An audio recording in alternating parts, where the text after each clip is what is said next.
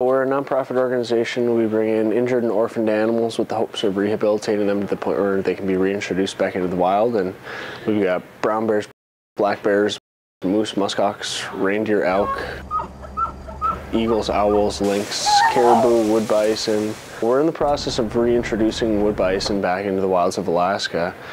We currently have the only existing herd of wood bison in the United States, and currently we're sustaining their numbers, and the hope is that spring 2015 we'll get the opportunity to reintroduce them back into the wild. They're the only animal to ever be taken off of the extinction list. They are additionally the largest land animal in the Western Hemisphere, so a very unique Alaskan animal. We opened breeding this past fall during the rut, and we could expect as many as 50 newborn calves in the spring. Some of the animals actually really like this weather that we're having now, and our muskox in particular really start to blossom a little bit in the winter, and you see some of their personal traits come out a little bit. Our bears are still up and active. We've got 5 adult bears, 3 brown bears, and 2 adult black bears.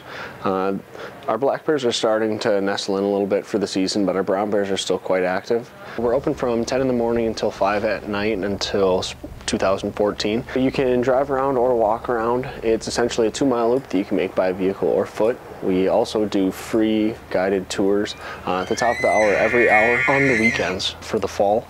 November 24th, we've got our Thanksgiving with the animals. We'll do whole turkeys with cranberries for the bears.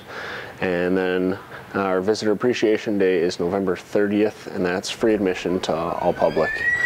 So we'll be closed on Thanksgiving Day, but then following that, it's free admission for everybody. So come one, come all.